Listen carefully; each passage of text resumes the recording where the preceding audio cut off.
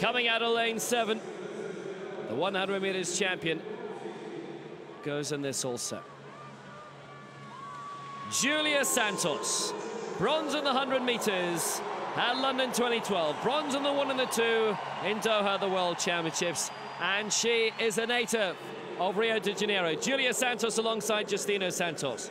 World record in winning the 100 meters for Great Britain's Libby CLEGG alongside Chris Clarke. Also the Commonwealth Games champion and 2011 World champion is Libby CLEGG. Major international debut, but she's going through the rounds here. Sonia Luna Rodriguez for Colombia alongside Wilmar Cabrera. And in lane 1, the European champion over 200 meters, silver in the 1, and it was one of those many Polish golds in Grosseto for Joanna MAZUR. Joanna, but Libby CLEGG, magnificent in the 100 meters. I remember for a lot of her career a T12, but a T11 now. Complete visual impairment. The guides are mandatory.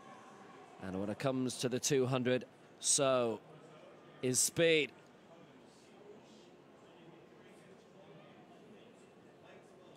It's only the winner who goes through and the next fastest of the runners-up. Nothing for 3rd or 4th here. MAZUR in 1, Luna Rodriguez 3, CLEGG in 5, Santos in 7.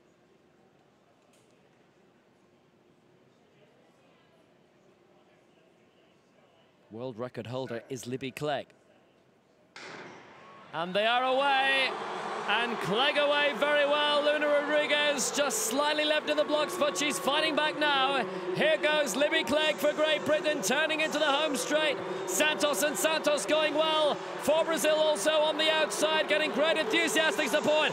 But Libby CLEGG broke the world record in the 100. CLEGG is coming through to win alongside Chris Clarke. It's fast, it's 25-25. It might just be Luna Rodriguez in 2nd place ahead of Santos in 3rd, but Libby CLEGG gets the win here.